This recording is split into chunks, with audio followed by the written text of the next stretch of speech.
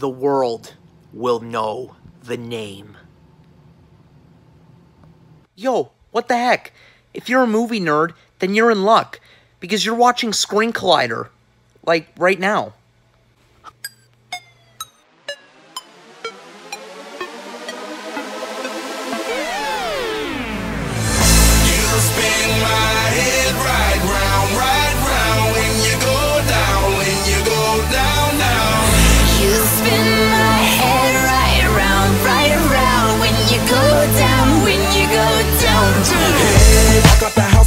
Hop in that window, I got places to go. People to see, time is precious. I look at my Cartier out of control.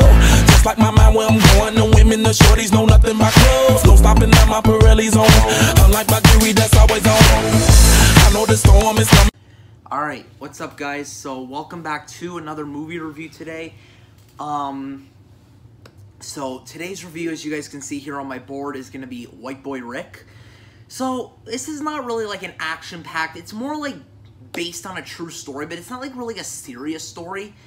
It's more like one of those movies that they made kind of like into a thriller, you know? So, I've heard some good things about it. I haven't seen it yet, so I'm gonna watch it today. I'm gonna review it for you guys and let you guys know how it is. And I know you guys are probably always wondering, you know, why am I always so crooked? Like, my head's kind of tilted back a little bit. Well, here's the kick.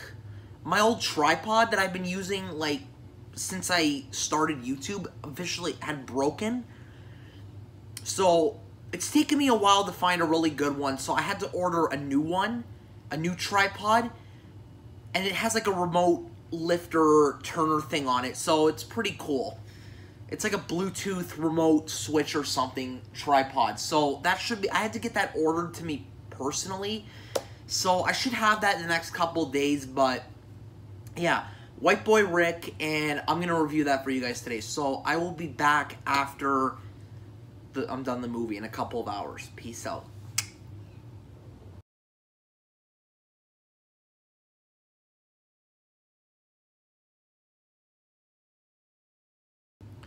Alright guys, so I'm back. I got the movie review of White Boy Rick, and let's get right into it.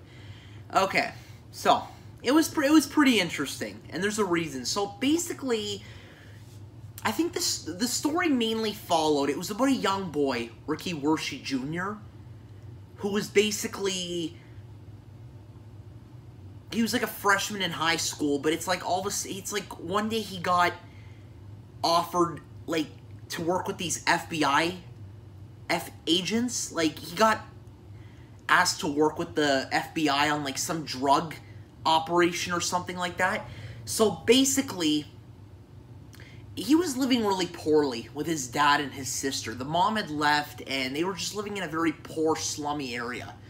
So, knowing that he had an opportunity to make it big, these guys told him that if you help us, you can get a very big cut off of it. Which he did. Well, not really. But he started basically hustling for some street gang. And basically, the story follows that he got caught in the crosshairs of the mob and the FBI. So he was basically up against the FBI, the mob, and he was just basically hustling drugs, like selling drugs, basically. And basically, these guys never meant what they said about, you know, we'll get you a big cut. They were just asking someone to help.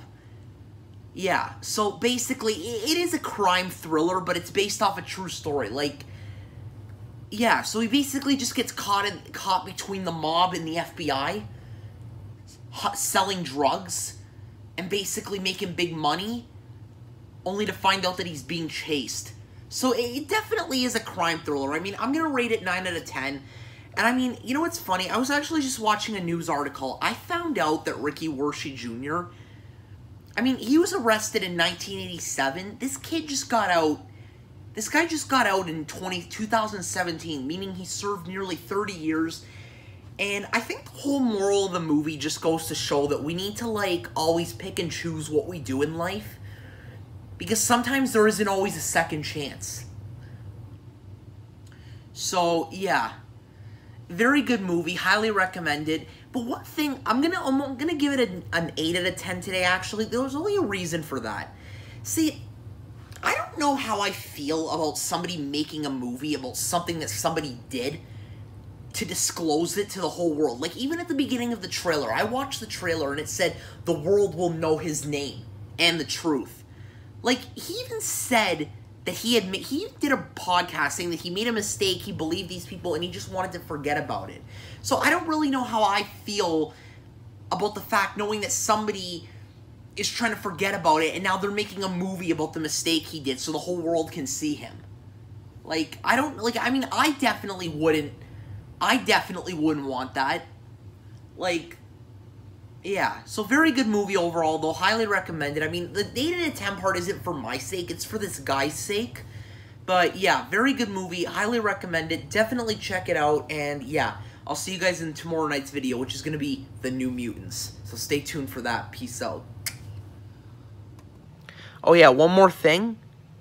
Make sure to like, subscribe, and share this with your friends. Peace out.